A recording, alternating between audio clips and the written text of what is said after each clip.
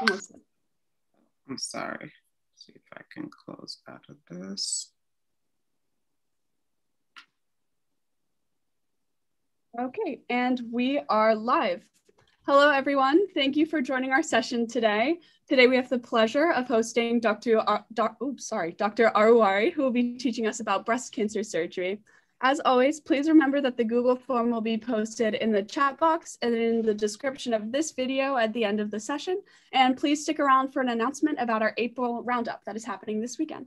With that being said, Dr. Oruwari, you can get started whenever you're ready. Okay, I'm sorry. I have like a text message thing that keeps popping up. I hope you guys are not seeing that. No, we're not. Don't worry. Okay, good. All right. Hi, everybody in Web Shadow Land. I am Dr. Oruwari. I am a breast surgeon, oncologic breast surgeon. So I do everything breast related. So I am just going to start off with telling you a little bit about what it takes to be where I am, to be a breast surgeon. You start with 4 years of college. At some point during your college career, you're going to take the MCAT. I'm not even sure what the scores are today to get into med school, but you know it's got to be a good score to get into med school. And once you get into med school, there's 4 years of that, and it could be either an MD program or a DO program. Then general surgery is 5 years. During the course of your 5 years, some of the programs want you to do some sort of research. I spent a year between my second and my third year doing research in breast surgery and breast cancer, because I knew that's what I wanted to be. But a lot of times you're not going to know what it is that you want to do. So it's okay to do research in something, anything. It always looks good on your resumes later on when you apply for fellowship. And fellowships, just extra training after residency. You do not have to do a fellowship, but if you want to specialize or subspecialize in surgery, if you want to do oncology, for instance, you would have to do a fellowship. If you want to do vascular surgery, you'd have to do a fellowship. Urology, other surgical subspecialties, you'd have to do a fellowship, pediatric surgery, things like that. Otherwise, you can just be done at your 5 years and be a general surgeon and practice general surgery. But I would advise that unless you are going to practice in a rural area, it is important that you subspecialize, because if you're a general surgeon practicing in a big city, you're not going to be able to do a lot of things. For instance, you would not be able to do a lot of breast surgery because people like myself who are specialized in breast surgery are going to be doing a lot of the breast. And same with things like gallbladders. Now the laparoscopic surgeons are doing that because they have extra fellowship training. So just keep that in mind when if you're thinking of going the track of general surgery. And once you're done with your fellowship, then you have options for jobs. The options involve being employed at a teaching hospital. So you get to work with medical students and residents and do teaching and research and publish. Or you can be employed at a community hospital, where it's just a smaller hospital where they don't really do too much research, or if they do research, a lot of it is what we call clinical research instead of being in a lab. Or you can go into private practice where you can have partners. So you partner with other surgeons or other practitioners to have a practice, or you can just be by yourself in practice. So that's private practice. There are pros and cons to all of them, and it just really depends on what you want. I have done both a little bit. I started off out of training in private practice with a bunch of other surgeons and oncologists. And that was great. We did that for a few years, and then one of the hospitals bought our practice. So we were employed by them. And again, that has its pros and that has its cons, but again, it depends on what kind of life you want. So once you are out there practicing as a breast surgeon, a lot of people think, oh, you're a breast surgeon, all you do is breast. It's so limited and so limited. And I really don't feel like it is limited. I feel like I see a variety of things, and the things that I see in my clinic range from people that come in with just breast pain, people that come in with lumps and bumps, people that come in with breast cysts, nipple discharge, masses in their axilla, breast infections, lesions of the skin of the breast, mammograms that are abnormal, people that have a family history of breast cancer who just want to follow up because of their family history, and people who come in for high-risk screening.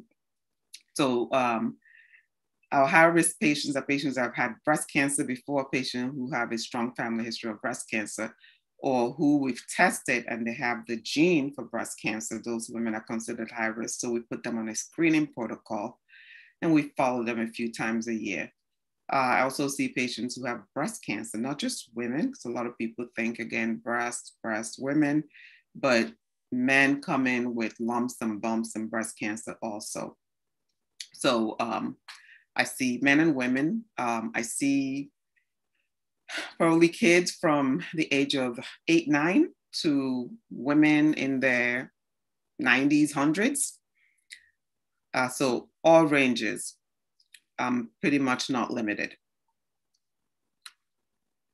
So when I initially see a patient, we want to start with a breast exam. So the exam that we encourage all of our patients to do is a self-breast exam. So this is something that we want women to do once a month, about a week after the period, because that's when the breasts are going to be the least lumpy bumpy. And I believe that, and it's pretty controversial, the self-breast exam. A lot of doctors don't think women should be doing their breast self-exams. I think that they should be, because a woman sees her doctor only once a year. So we have 11 months when you're not seeing anyone and nobody's checking. So it's important, I believe, that people check themselves monthly, because you're going to be able to find something in that in-between time before you see us back. And that's important for breast cancer, because the earlier we diagnose the breast cancer, the more curable it is. And then there's what we call the clinical breast exam, which is just done once a year by the gynecologist or your regular practitioner. And if you feel something, or if your doctors feel something, then they will send you to me for evaluation. When a patient comes in to see me and their doctors have referred them to me because they felt a lump, the first thing I usually want to get done is a breast ultrasound. So an ultrasound is a type of test that uses ultrasound waves to evaluate the lump that we're feeling in the breast. So on the right is what we call a cyst. So a lot of lumps that we see are going to be benign, and cysts are benign. They're just fluid-filled lumps in the breast. That whole black area you see in that black circle is fluid. And in this patient, it felt probably about the size of a grape or so, and it can be pretty painful. A lot of times, just by examining and feeling, we can tell that it's a cyst. But the only way to tell for sure is to get the pictures, because this lump on the right and the lump on the left can feel the same. So the ultrasound is what differentiates it. So on the right side, because that's a cyst, and now we want to prove that it's a cyst because it's full of fluid, we put a needle in and we're able to pull all of the fluid out, and it will make the lump go away completely. So we know definitively that that's a cyst. On the left, we call that a solid mass, because that's made up of all tissue. So if we put a needle in that lump on the left, we're not going to be able to pull any kind of fluid out. We're going to be able to pull tissue out. So that's tissue that gets sent to the lab to be tested to see if it's a cancer. So that's what an ultrasound tells us. It tells us if a lump is a cyst or if the lump is solid. And then we also have our patients get mammograms. Mammograms are looking for lumps out of the ordinary in the breast. And mammograms are what we use routinely for screening women over 40. So it's recommended that once you hit 40, you start getting mammograms once a year. A mammogram is going to be able to pick up lumps that we cannot feel. That's the importance of screening, because I don't ever want to see a patient in my office with a lump that I can feel. I want to find something before it becomes big enough to feel. So on the left, you have the arrows pointing to a lump. This is such a tiny lump that we could not feel. Well, it was found on the mammogram. And on the right, you have what we call calcifications, kind of on the bottom part of the picture. I don't know if it projects well, but you can see those little teeny tiny dots of white. We call those calcifications or calcium deposits. Those can be a sign of cancer. Whenever we see that, we worry. So a woman who has this on her mammogram would need a biopsy for us to test it to see what's going on. The other way that we evaluate the breast is an MRI. The MRI uses magnetic resonance, it's called magnetic resonance imaging, to get pictures of the breast. And it takes little teeny tiny slices of the breast, and you get pictures that are almost three-dimensional, almost life shape, because it's in 3D. So you're able to find lumps in particular directions of the breast. And in the MRI pictures, the breast in this picture looks like it's hanging down, and that's because the woman is usually laying face down for a breast MRI. So it finds things even smaller than a mammogram would, and even earlier.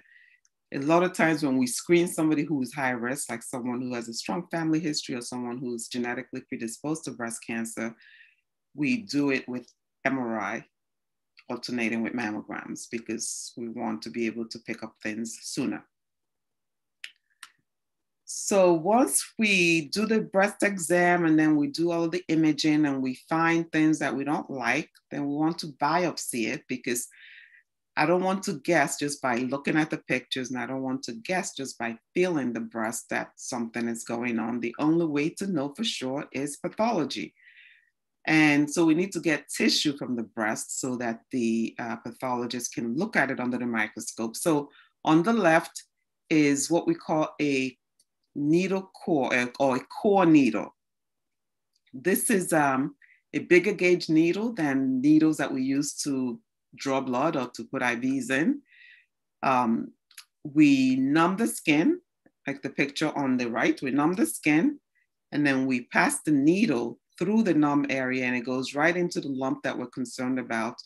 And it's designed in such a way that when we insert the needle and engage it, it takes a little cylindrical slice of the lump. So we're able to pull that out, and that's what gets sent to pathology to be looked at under the microscope. So this is a really simple, very minor procedure. It's done in the office, it's done in the radiology suite. And this is the way that we make about 95% of diagnosis for breast cancers, by doing a needle biopsy. So this is something that I can do in the office. If I feel a lump, I can do this because I can feel the lump. But sometimes we cannot feel the lump, so we'd have to do it using either the ultrasound. So on the left is the ultrasound guided core needle biopsy. So we'll put the ultrasound probe on the breast and find the lump on the monitor. And then we'll direct the needle to where the lump is on the mammogram. I'm sorry, on the ultrasound. On the right is a stereotactic core biopsy. So doing the similar thing that the ultrasound is doing, but this time we're using the mammogram. And this is for lumps that we see on mammograms and that we don't see on the ultrasound. So similar way, we'll numb the breast and we'll pass the needle through the numb area and take a sample, and that goes to the lab to be tested. Another way to do a biopsy, if we cannot do a needle biopsy, we'll do what's called a surgical biopsy. And all that means is that we're going to take you to the operating room. We're going to give you some anesthesia. We're going to make an actual incision in the breast. With the others, we're putting a needle through the skin. So it's just a little teeny hole. But with this, we're actually making a cut. And then we're going in, finding the lump or the area, and we're removing it. And all of it goes to the lab to be tested. So the main difference, like I like to tell my patients, between doing a needle biopsy and a surgical biopsy is that the needle biopsy, you're awake for it. With the surgery, you're sleeping. With the needle biopsy, we're only taking a little piece of that lump. With the surgery, we're taking the whole thing. But the results we get are going to be the same because the tissue goes to the pathologist to test it to see what it is. So when we do the biopsy, we can either find things that are benign or things that are cancerous. We see, like the list that I showed you in the beginning, we see a huge variety and a huge range of benign breast diseases. Probably about 80%, I would say 70 to 80% of what a breast surgeon sees is going to be benign. So only about 25, 30% breast cancer. So there are a lot of breast problems out there. So we'll see things like nipple discharge. That's the top picture here. Bloody nipple discharge. It could be milky discharge from the nipple, or it could be watery discharge. Milky discharge we don't typically worry about because a lot of that has to do with the hormonal changes that the breast goes through. So we don't worry about that. Clear discharge, a lot of times we don't worry about it, especially if it's coming out of both breasts, because it's going to be also hormonal changes. But if it's coming out of one nipple and it's coming out on its own and it's running out like tap water, then that's a problem. If it's bloody, then that's also a problem. Those indicate things that are called intraductal papillomas that could lead to cancers. So if a woman comes to my office with discharge, bloody or clear, comes out by its own, you don't have to squeeze for it to come out, then we need to do all of those evaluations and figure out, is this cancer or is this something benign? We see a huge amount of breast pain. Breast pain is benign, it's not cancerous, it doesn't lead to cancer, but a lot of women, because of the hormonal changes that they go through every month, the hormones stimulate the breast and it causes the breast to get engorged for a short period of time. And that engorgement causes a lot of pain and soreness. So a lot of women worry about it because they're concerned. There's no, my breast hurts, is this cancer, is this not? So they come. So a lot of times with breast pain, all we do really is get x-rays to make sure there's nothing bad going on. And then just a lot of reassurance for that. And then the bottom picture shows breast abscess. That's an infection of the breast. The most common reason we see women with breast infections or breast abscesses are women who are breastfeeding or women who smoke. It's really typically bacteria entering the skin of the breast and into the breast and causes an infection. As the infection progresses, it develops a pus cavity, and that's what an abscess is. And it's very treatable, but it has to be opened and the pus has to be drained. So the picture on the left shows an abscess. It's actually a minor one. Sometimes it involves a whole breast. So this, something like this we'll either do in the office. If it's small or if it's big, we'll go to the operating room. We'll just make a small cut right on top of the area and release all of the pus. And we leave it open to heal from inside out. And on the right is what the result is. So it's pretty much back to normal. Changes of the skin of the breast, we see also commonly. The picture on the right. This woman came in and has this almost rash-like appearance to the skin of the nipple and the areola. This worries us sometimes. Majority of the time, it's going to be okay. It's going to be a dermatitis. It's going to be eczema, things like that, or just dry skin. But sometimes, depending on how it looks, and a lot of times because of the fact that I've been doing this for a long time, I'll say, you know what, we need to do a biopsy of this, which I'll take a little piece of the skin in the office and we'll test it to see if it's a type of cancer called Paget's, which is a cancer that can start from the skin around the nipple. So you just, a matter of knowing how these rashes present and what it should look like normally versus what it shouldn't look like to see if it needs to be biopsied or not. And then as far as benign breast diseases, we see a lot of fibroadenomas. These are lumps. Now, as I mentioned that I see women or girls from the age of 8 onwards. A lot of times when I see a girl who's 8, it's going to be because she has a fibroadenoma. Fibroadenoma is a benign lumps in the breast. It's pretty common from the age of 8 to about mid-20s or so.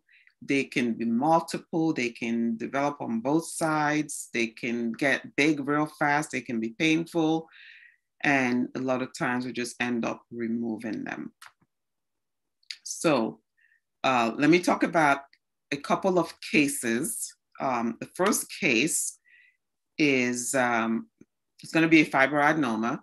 So I'm just give you the answer right off the bat. This is a 15-year-old girl who came in with a lump in her right breast. When she comes into the office, you want to make sure you're asking the right questions. You want to know how long it's been there. When did she first notice it? Has it grown? Is it painful? Does anything make it feel better? Does anything make it feel worse? And this particular case, she noticed it 6 months ago. She says that it hurts around her menstrual cycle, and that's pretty typical. And she thinks it's gotten big over the past 6 months, and nothing makes it better, nothing makes it worse.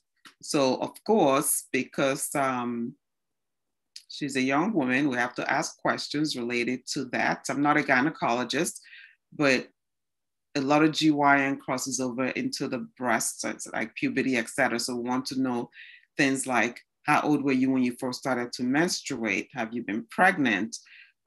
What's your family history of breast cancer?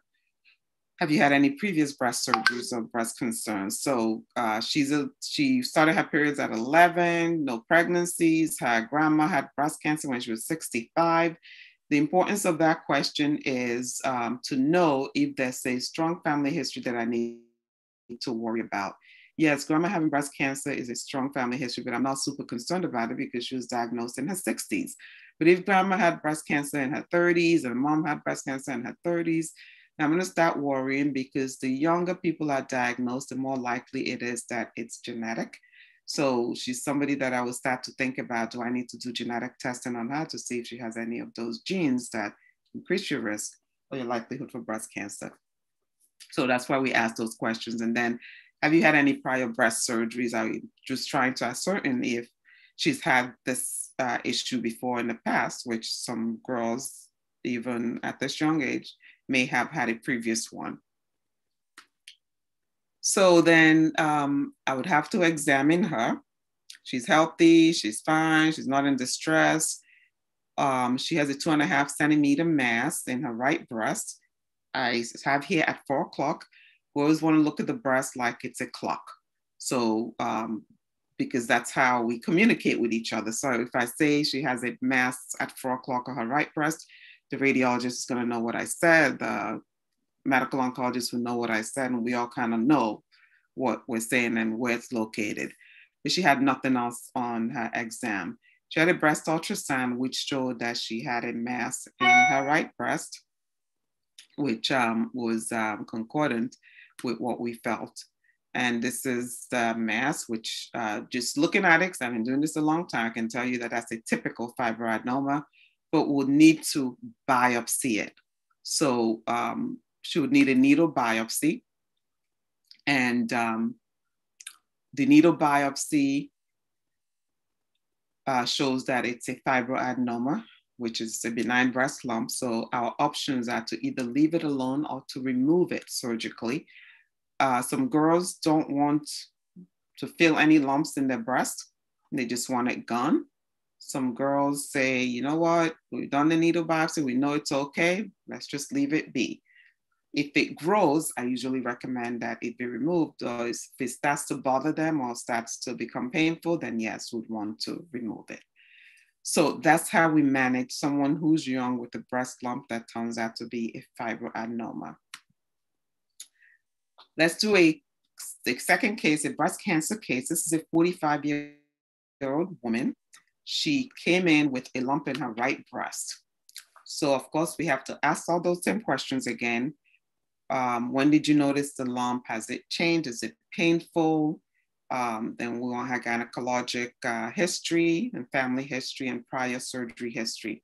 So she noticed this lump the week before. It hasn't changed in size. There's no pain. She was 13 when she had her first period. She's had 3 pregnancies, and she was 25 when she had her first birth. Those questions we like to ask because it adds into some of the risk factors that we know for breast cancer. We know that women who waited till after the age of 30 to have babies had a higher risk of developing breast cancer. And women who have never been pregnant also have a higher risk of developing breast cancer. So those are why we ask those questions. Her mom has had breast cancer and her sister had breast cancer. So she is super high risk because mom and sister have had breast cancer. She hasn't had no prior breast issues herself. So she was examined. She had a 1 centimeter mass in her right breast at 7 o'clock. It wasn't painful on exam. I examined her lymph nodes under the arm and her lymph nodes above the clavicle bone here, and they were all fine. And that's a good thing because when breast cancer spread, the first place it was spread to are the lymph nodes under the armpit. So we always want to check that. So that's part of what we do at surgery. But I always want to check that on the exam also. So we got some imaging on her. We did the breast ultrasound, which shows on the right here. She's got this solid mass. So this is not a cyst like the picture I showed you earlier where we can put a needle in and drain fluid out. This is more of a solid lump.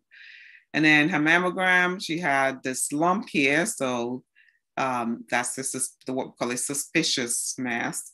And her MRI, you can't see this. I should have projected it bigger, but she's got an area here that's concerning for breast cancer. So of course we did a biopsy then, and the biopsy, this is a pathology. So as a breast surgeon, one of the things I like about being a breast surgeon is the fact that my field is multidisciplinary. What that means is that it's a discipline or it's a specialty that involves a whole lot of different doctors, not just me. So I work with the pathologists. So they are the ones that make slides from the tissue that we give them. And this is a typical breast cancer slide. I also work with medical oncologists. So they're the ones that talk about whether or not the patient needs chemotherapy. Radiation oncologists talk about whether the patient needs radiation. And we have plastic surgeons if we're talking about breast reconstruction. I also work with, nurses, social workers, and just see what other type of doctors. Gynecologists, sometimes, or reproductive endocrinologists. If it's a young woman who's gonna need chemo, because we know that chemo can throw women into menopause. So we want to see if we can talk about egg freezing before they got chemo so that they still have the option to have babies later on. Oh, and radiologists, we work with radiologists as well because they look at all our mammograms and MRIs and whatnot. Okay. So the needle biopsy showed that she has breast cancer. So then we have a discussion as far as what are your options? What do we need to do to treat this breast cancer surgically? The options for surgery are lumpectomy, which just means that we're gonna make a cut. We're gonna go in and we're going to remove that cancer and remove some extra tissue around that cancer because we wanna get it all. And all of that tissue we remove goes to the pathologist who tests it to make sure that we got it all and that the margins are okay. When we do a lumpectomy, we're not taking enough to change the shape or size of the breast, just really enough so that we're getting the cancer and extra tissue to make sure we're not leaving anything behind. So everything looks pretty much like the other side, except for the incision. We can also do on the bottom left, what's called a skin sparing mastectomy. So that means that we're going to take the nipple, we're going to take the areola, but we're going to leave all the rest of the skin. We're going to go through that circle around the nipple and take the nipple, the areola, and all of the stuff on the inside. So it's almost like taking a pillow out of a pillowcase. So we're leaving all the stuff on the outside, except the nipple and the areola. And in the bottom right, we're doing the same thing, except we're leaving the nipple and the areola. So we try to hide the incision. The most common way of hiding the incision when we do what's called a nipple sparing mastectomy is we make the cut underneath the breast where we hide the incision and then take everything out from under there. Sometimes we make a small incision right around the areola and go through that incision. This is like probably the toughest surgery we do because it's hard to get all of that breast tissue out through a small hole. But somehow we do it. And then the top right is a traditional mastectomy where we remove all of the breast tissue, and what's remaining is just a little bit of skin that covers the muscles underneath because we're not taking the muscle, and everything is flat. In the bottom two, we've done reconstruction. So once we remove the breast, we replace it with something. I'm going to talk about that next. But in the top right, we're not replacing it with anything. It's just a mastectomy, so everything is flat. So this is that traditional mastectomy where we removed everything. So this woman had a bilateral or both side mastectomy. We usually put drains in, like the picture on the right. The drain stays in for about a week or two, and then we take them out. So they heal really nicely. Then women have an option to do breast reconstruction when we remove the breast. And this is a picture of a breast implant. So the implants come either in silicone implants, which feel almost realistic like breast tissue, or they also come in saline implants. We had issues in the past with silicone implants, so a lot of women kind of gone shy, but the implants today are safe. The silicone implants today are safe, so women are getting back to those. Otherwise, we have the saline implants, which is just really saline filled bag that we put in to replace the tissue that we removed. So if we don't use implants for reconstruction, we can use a woman's own tissue. We can use tissue from the belly. So we can use fat and muscle from the belly, such as the pictures here depict, or we can use, I don't think we have that picture, but we can also use back, the tissue right above the scapula back here. We can take the muscle and the fat from there to reconstruct the breast. Some specialized places do buttock tissue where they transpose tissue from the buttock or from the thigh and use that to reconstruct the breast. And the size of the breast that results really depends on what you have to start with. Some women have a lot more fat to work with, some women really don't. So there's some women who are very thin that are not good candidates for these procedures just because they don't have enough to make a breast. And typically, after the mastectomies and reconstructions, it used to be that we'll keep women overnight. Since COVID, we've been sending women home the same day, and they actually do quite well with this surgery. So this is just a recap of the options for surgery for the breast: lumpectomy, radiation after the lumpectomy, or mastectomy, removing the breast, or with or without reconstruction. And then we also always do surgery for the lymph nodes under the arm, just to make sure that there's no cancer that has traveled to the lymph nodes. And I think I am gonna stop here. I think that's all I have for you guys today.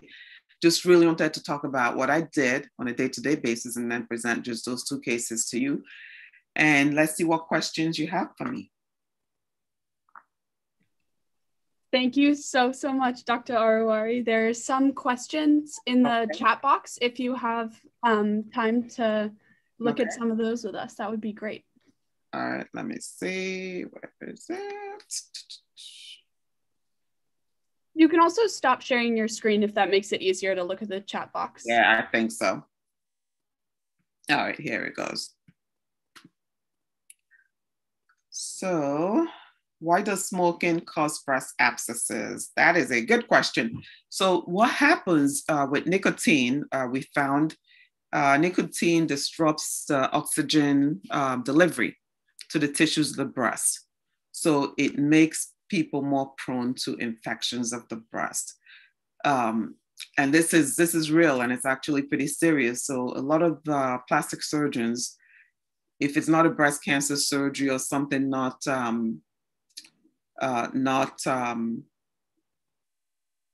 the word is not serious, that's not emergent.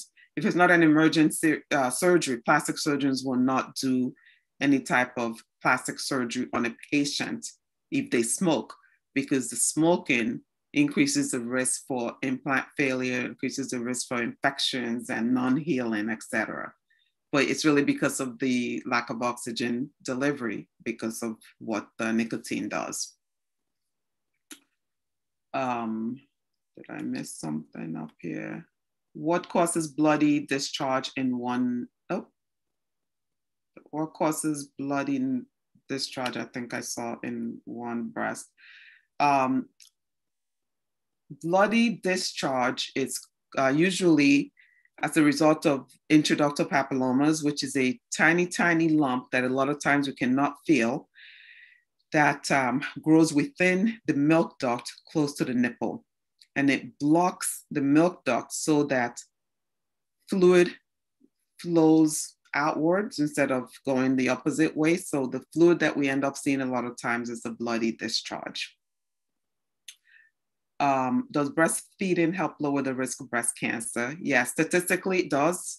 I don't like telling people that because I do see a lot of women who have breastfed who still develop breast cancer. But yes, it's one of the things that are listed as causing breast cancer. Do hormones affect the growth of fibroadenomas?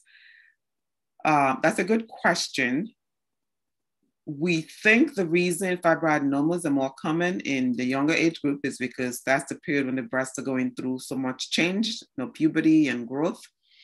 But some studies have shown that girls that are on birth control can have a reversal of the growth of the fibroadenoma. I haven't seen it happen. We've tried it with some people that don't want surgery for the fibroadenomas. They've tried going on birth control to see if it helped, but it didn't. But there are some studies that suggest that it might. How does pregnancy lower the risk of breast cancer?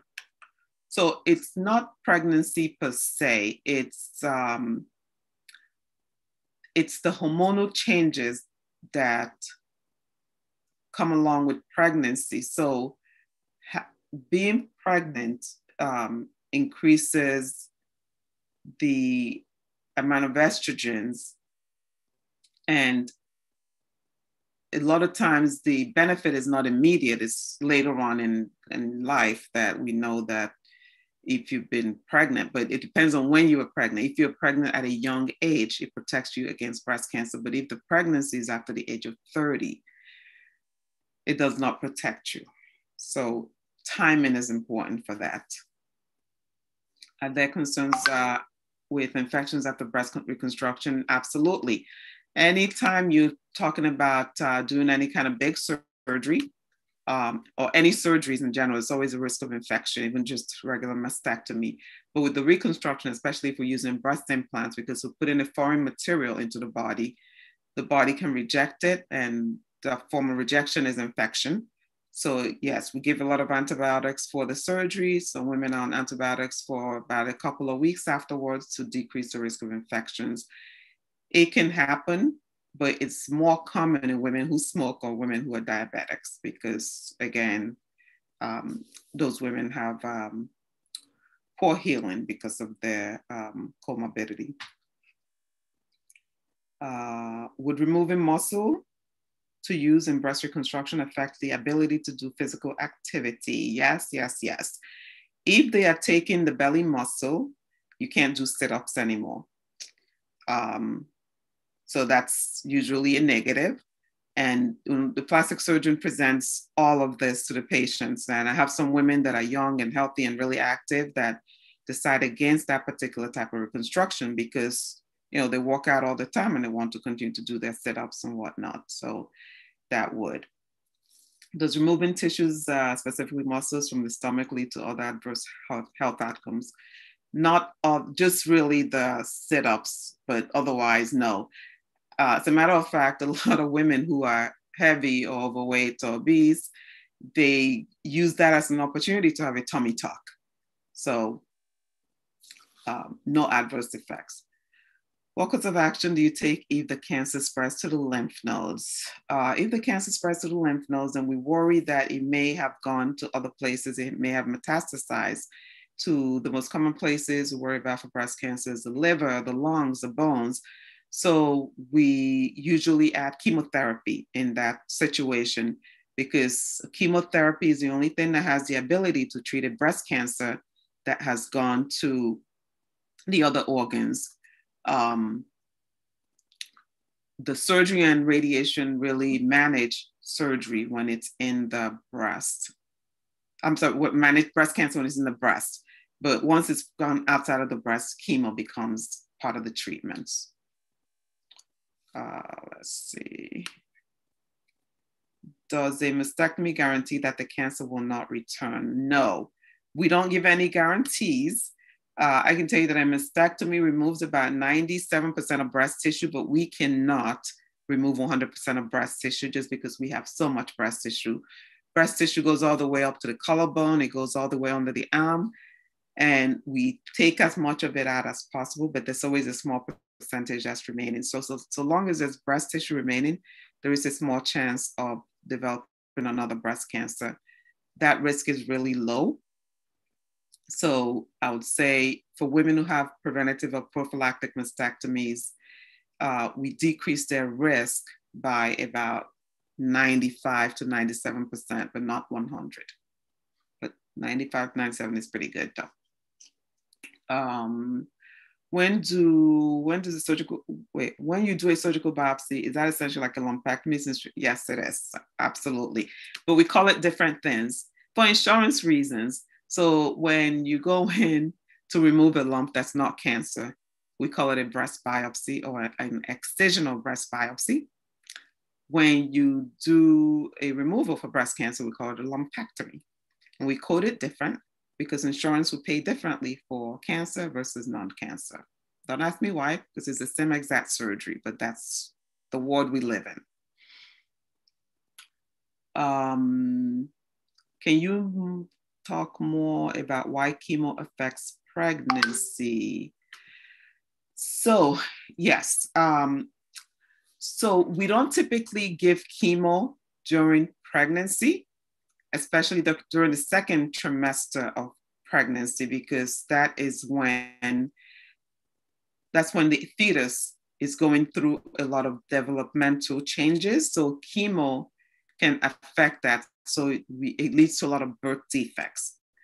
A lot of times, so chemo and radiation, we like to wait till after the woman has delivered her baby to do that. But it can affect fertility because the ovaries make eggs, as you know, and the chemo affects rapidly dividing cells, and the ovaries, that's what they are. They're making eggs, they're rapidly dividing. So chemo affects the ovaries and makes them not active or kills off some of those cells. So a woman is unable to get pregnant because you need the ovaries to get pregnant. Can you perform a total mastectomy and then stretch the skin by injecting fluid into it to prepare the area for implant? Yes, absolutely. We call that putting in a tissue expander. I did not want to complicate the talk, that's why I didn't have it in, but yes. If someone, like I have a patient who I did a mastectomy on like 5 years ago, and now she decided that she wants to have reconstruction.